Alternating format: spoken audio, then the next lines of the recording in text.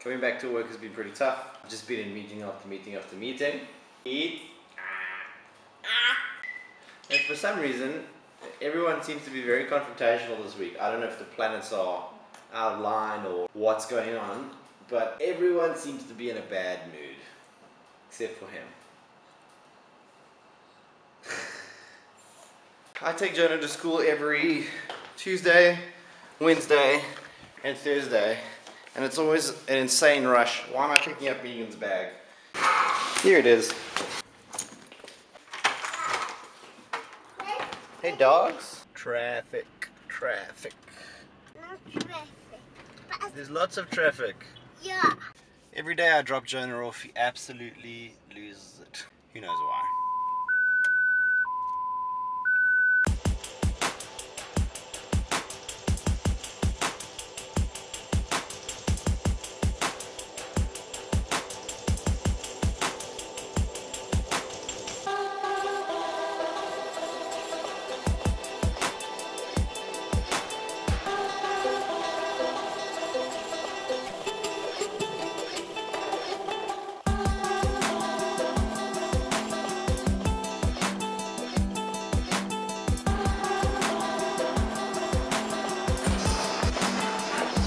So I decided for the vlog today to talk a little bit about Clockwork Media. Obviously work takes up a lot of my time, and I spend a lot of time here at the office.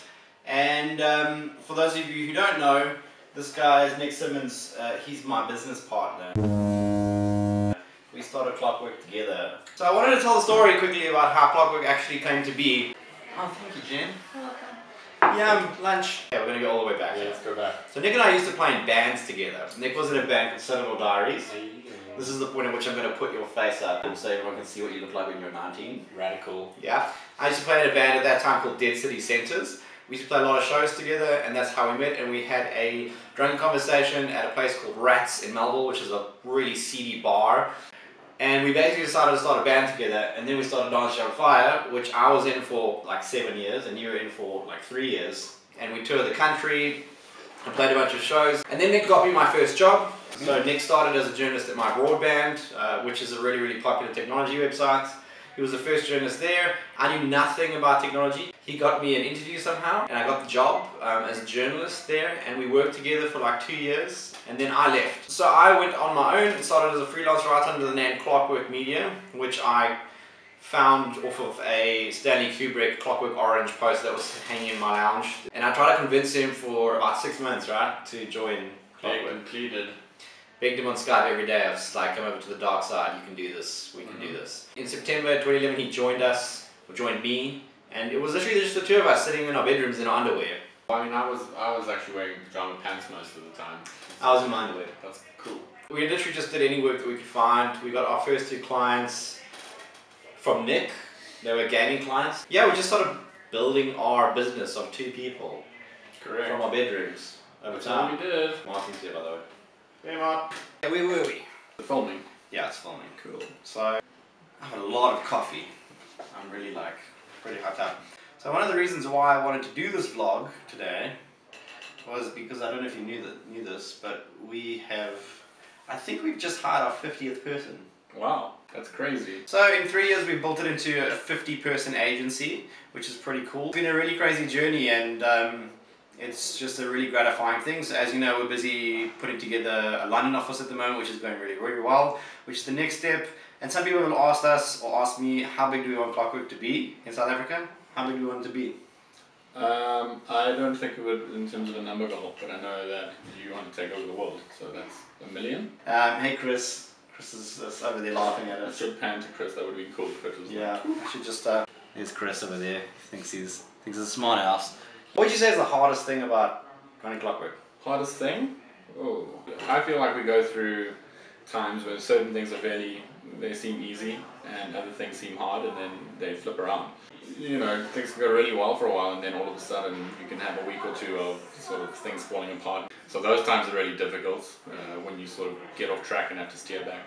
back to where you need to be. What do you think the hardest thing about it is? When your company gets to the size that Clockwork is, and it's not even a big company, but it's big to us, you kind of have to intentionally forget about the responsibility associated with paying everyone every month.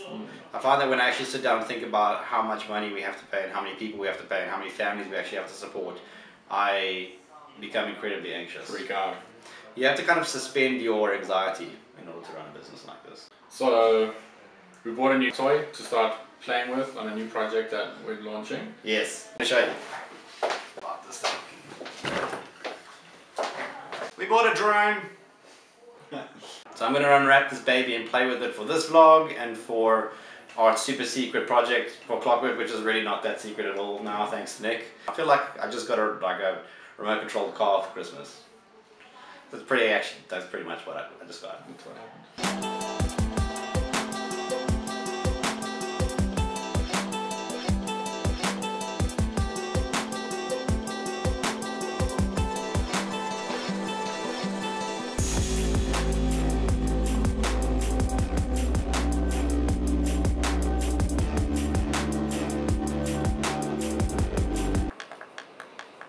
See that?